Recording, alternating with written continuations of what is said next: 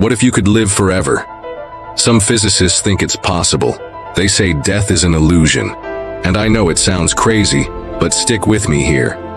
There's a theory called quantum immortality. It says that every time there's a life or death situation, like when you're about to die, reality splits in half. In one version, you die. In the other, you live. But here's the thing, from your perspective, you only ever live. No matter how unlikely it is that you'll survive, your consciousness will always continue on in a universe where you make it. So does that mean you're immortal? Does that mean there are infinite versions of you out there living in different timelines, unaware of the ones where they died?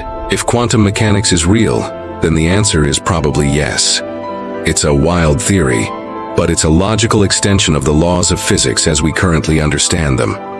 If it's true, then death is really just a transition. And if you can accept that, then maybe you can find a way to live forever.